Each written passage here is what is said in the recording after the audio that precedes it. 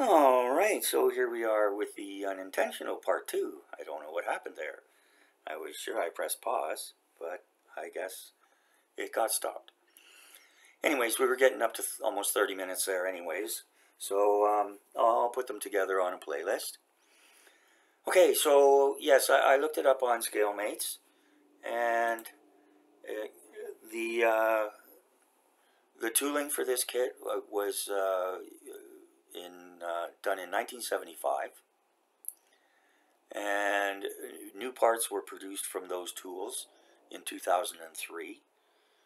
I guess from until 75 to 2003, they were the original parts that were produced. I don't know. Anyways, and then a new box in 2007 with the current box. Alright, so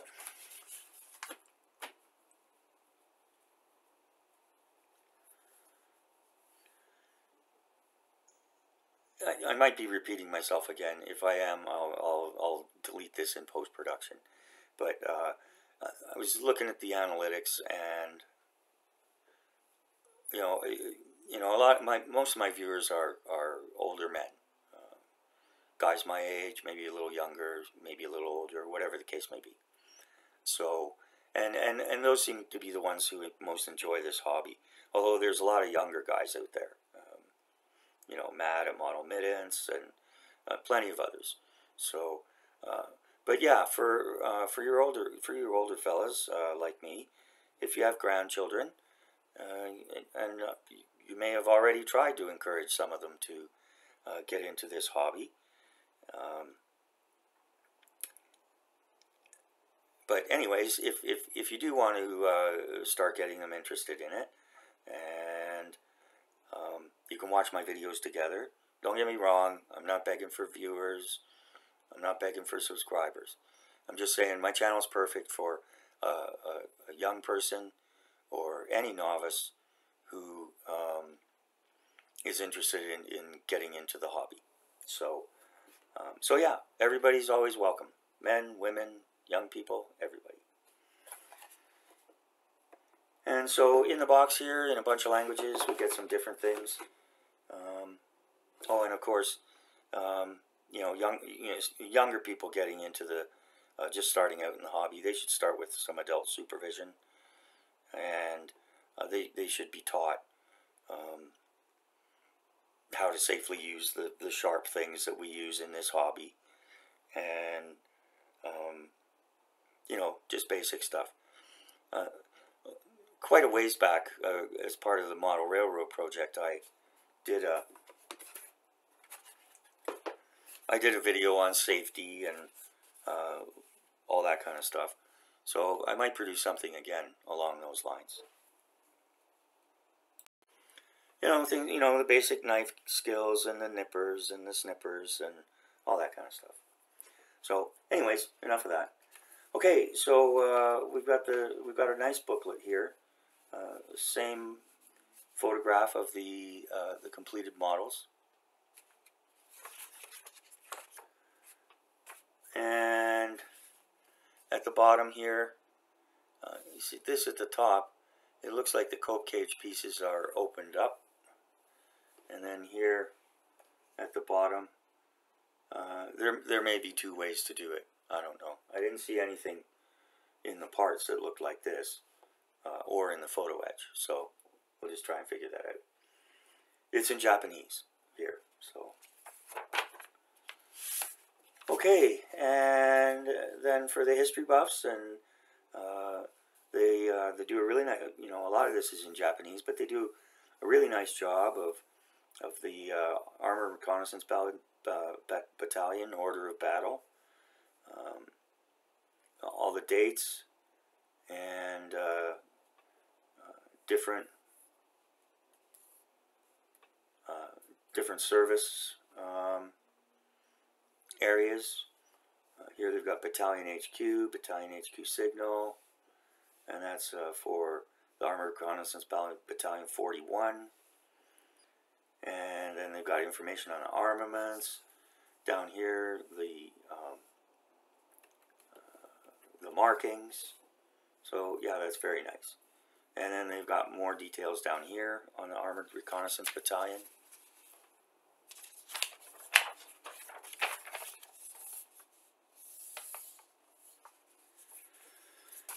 And then we get quite a detailed write-up on service history and so forth. So I won't read it all.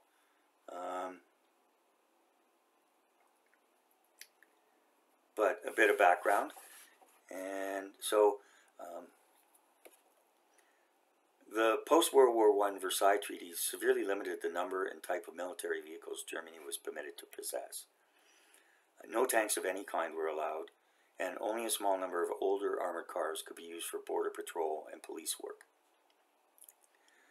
Starting in 1920, the Sd.Kfz.222 armored personnel carrier served with police and military units, but possessed poor cross-country performance due to its solid rubber tires. In the late 1920s, the Armaments Ministry called for a new armored carrier that could meet a series of demanding requirements. However, development was brought to a premature end by the worldwide financial collapse of 1929. These budgetary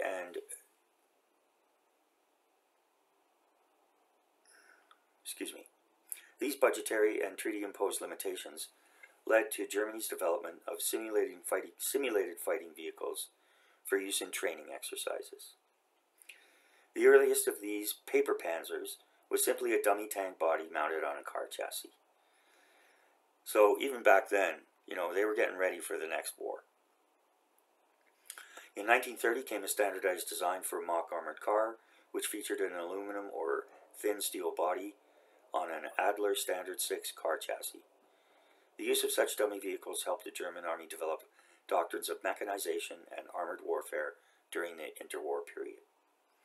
These ideas would gain even more momentum with the rearmament begun in earnest under Adolf Hitler.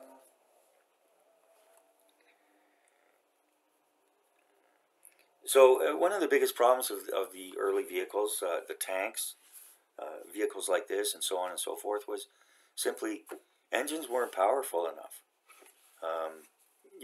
to make a heavily armored vehicle feasible.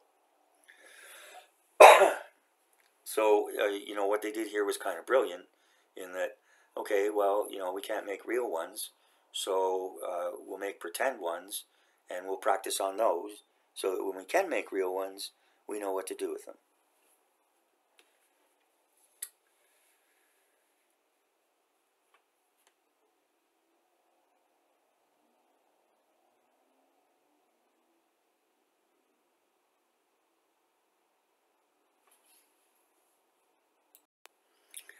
So early in the war, these were used as reconnaissance vehicles, and also as assault vehicles as well, but mostly for reconnaissance, because they were fast, they were fairly light, they were well armed. The main armament was a 20mm gun, cannon, autocannon, and then MG-34 machine gun. This one, the Sd.Kfz.222, replaced the 221, and the crew was increased from 2 to 3.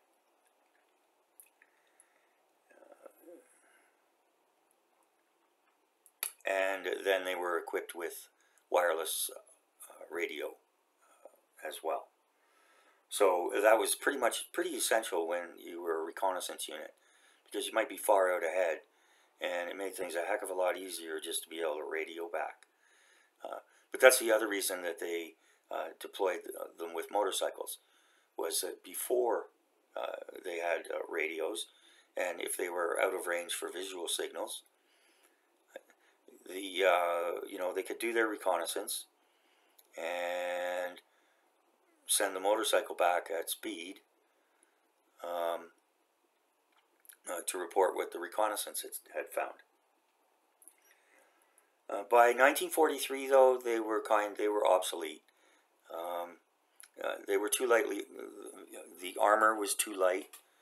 they were easily taken out by the Allied armaments that were in use by that time, and so the German Afrika Korps and the Wehrmacht, they moved more to the Hanomags, the half tracks.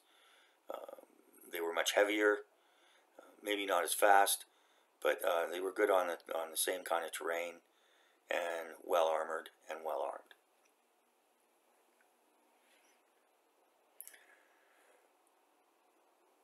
So about 1,000 models altogether were produced by the end of 1943, and then, as I said, they were gradually phased out.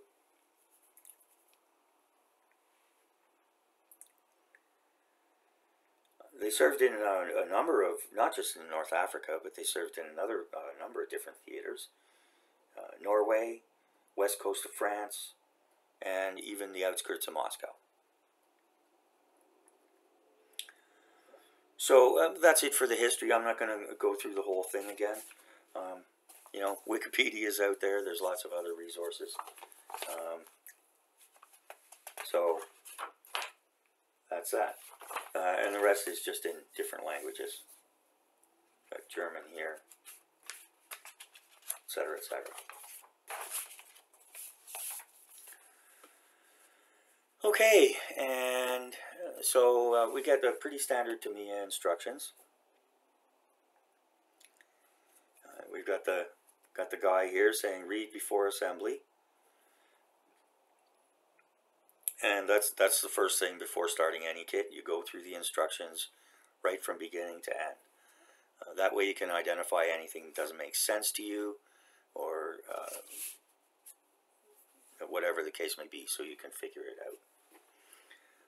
The other thing I do, especially with these older kits, but it's a good idea for all of them, which I do almost always, is to give the parts a soak in warm water for 15 or 20 minutes. Not hot water, just warm water like you'd wash your hands with, and a bit of dish soap. Leave them soak for 15 or 20 minutes, and then rinse them off and lay them out on paper towel or newspaper to dry off overnight. That removes any dust or film. Often there's a film placed on the molds to make the plastic come away from them easier once the molding's been done, and so that soak helps get rid of that residue and makes the surface easier to paint and so forth. Alright, and so, you know, then we get the usual caution, and then they give the details on, of course, it's Tamiya colors, which colors to use. Shows you here when you see this, when you see that in the instructions, that's the Tamiya paint number. And then it gives you the basic tools you're going to need. Cement. Most use the Tamiya extra thin.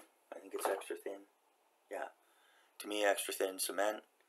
It dries fast with a good bond. If there's something that you need a stronger bond, or if you're trying to cement painted surface to painted surface for some reason, you can use a thicker cement. Tamiya has a thicker one, and there's also Mr. Cement from Mr. Hobby. I'm sure there's others out there. Good thing to avoid. I mean, everyone's welcome to do what they want, but the cement in a tube isn't. Try to avoid that. I think Revell does one that they have a long, thin applicator, which some guys like to use, but the stuff that comes out straight from the tube, you want to avoid that.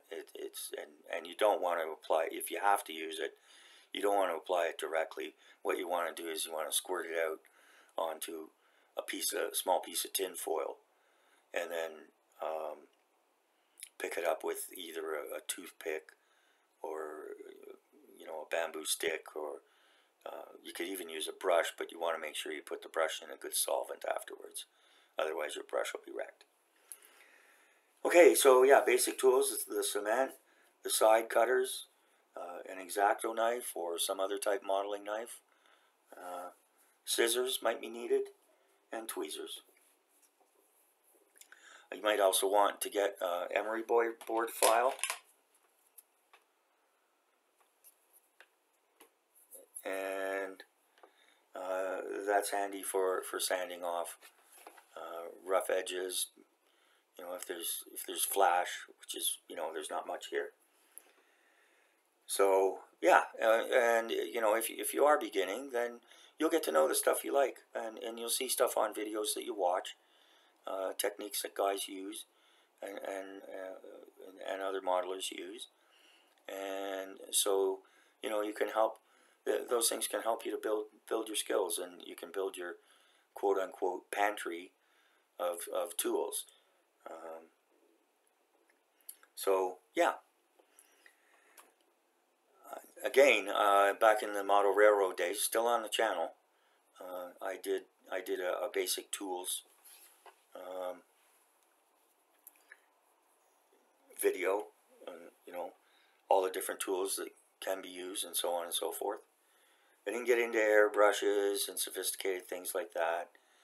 And if you're interested in 3D printing, this isn't the place for you. It's great, and a lot of people are really interested in it, but it's not for me. So anyways, so then yeah, we go through, we get you know, step one, the lower hull assembly.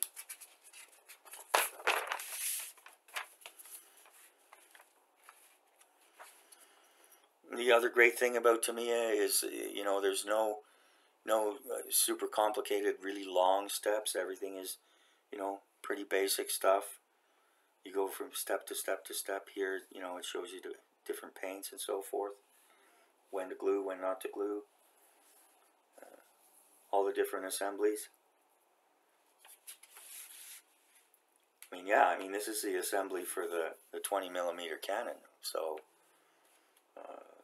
you know, it's not super complex, but it's not just one or two pieces of stuff. Yeah.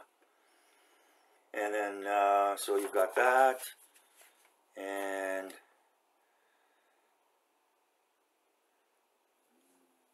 painting the figures, the seats, the machine gun, installing that, the turret ring and top,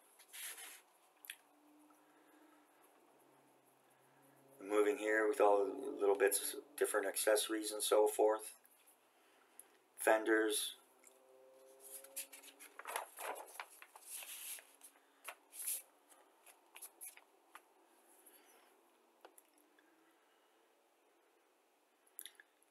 exhaust system, various ancillary parts. Step 13 is cutting out the photo etch and how to do it, what to do with it.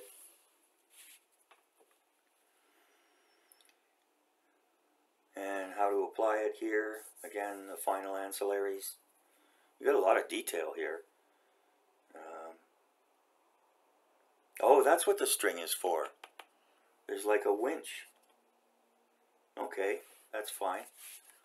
And then step 15, the assembly of the barrels and the gas cans. They even give you a pump to go into one of the barrels.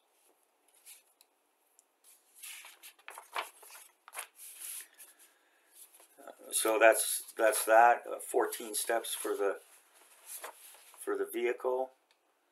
1 step for the drums and oh, there goes the heart attack head again. Cans, drums and cans. Step 16 is the assembly of the motorcycle. Step 17, the figures, painting and assembly. And then we move to the different paint schemes you know, the only thing you could kind of, and you know, Tamiya does it now, but back then they didn't. Is a color insert. So for the age of this kit, you know, I'm not going to ding them too bad for that. But you know, the Nakajima Kate from the 70s, that had beautiful color print. So that was from Mania. They're owned by Hasegawa now. Anyways, yeah, so you get the paint schemes, the decaling, and so on and so forth, the different paint schemes. There's 3 of them, I think. Yeah, here we go. 1, 2, 3.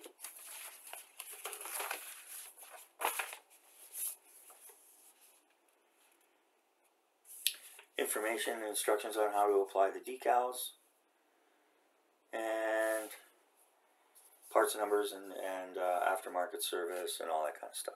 So very nice, very comprehensive.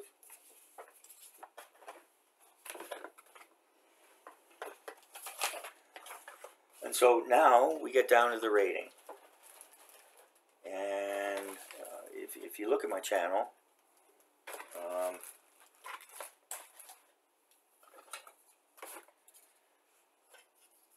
I changed the rating system a little bit. I added a point for what I'm going to call value. And I've talked about this before. Value to me, when I'm trying to decide or looking at purchasing a kit, I look it up on ScaleMates. I look at the instructions, so that gives you an idea of the parts and the assembly and all that kind of stuff. And I try to estimate how much. I ask myself, how many hours of enjoyment am I going to get out of this? And you know, if you want to spend $100 on something and just slap it together and not paint it, put it on the shelf, I don't know why you would, but then that's fine. You've spent $100 for the 2 hours it took you to put it together. But you know, if you're going to take your time with the assembly, and as I do, enjoy it. There's no big rush. It's not a race. It's about enjoying it and taking the time to do it right. And so, you know, for like this $50 kit, you get 2 vehicles, 3 figures. So right off the bat there, even before I look at enjoyment, I think that's pretty good value. And when it comes down to enjoyment, you know, I find, you know, it's about half and half. You know, half the time is spent assembling the kit, and the other half is in painting and decaling it. So again, so you know, $50, two vehicles, 3 figures, and I really enjoy painting the figures. You know, when I first got back into the hobby, I was very intimidated by it and worried that my old fingers wouldn't be able to do it. But I have been doing it, and I've done some 172 figures. You'll see that from the World War I Mark I tank. 172 figures, and 148 figures for the aircraft, and for the RAF diorama.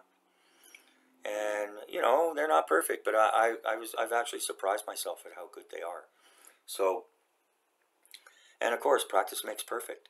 So, you know, so you spend $50, you get, you know, 3 vehicles or 2 vehicles, 3 figures. Maybe, you know, you take your time, no big rush, don't have to do it in an afternoon. Maybe spend 5 hours putting it together. And then another maybe 2 hours, maybe 3 hours, depending on how you do the painting.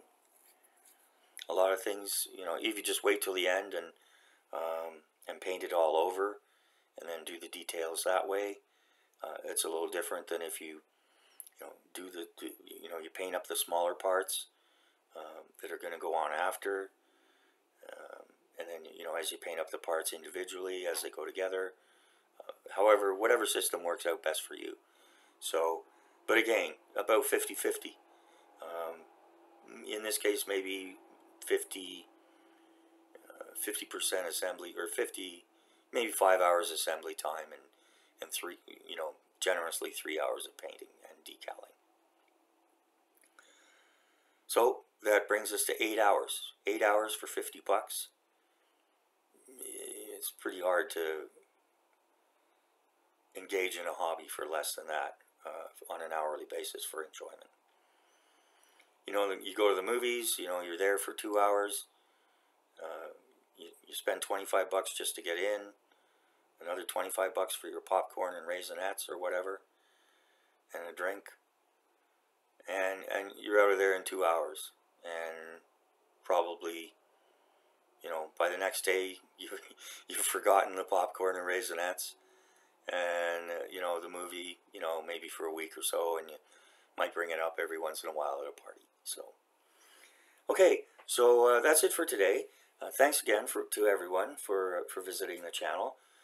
Thanks so much to my subscribers. I really do appreciate it, and I appreciate all the positive comments and encouragement that I'm receiving from the community.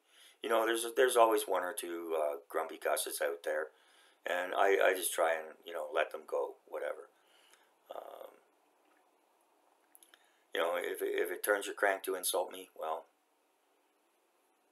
turn your crank.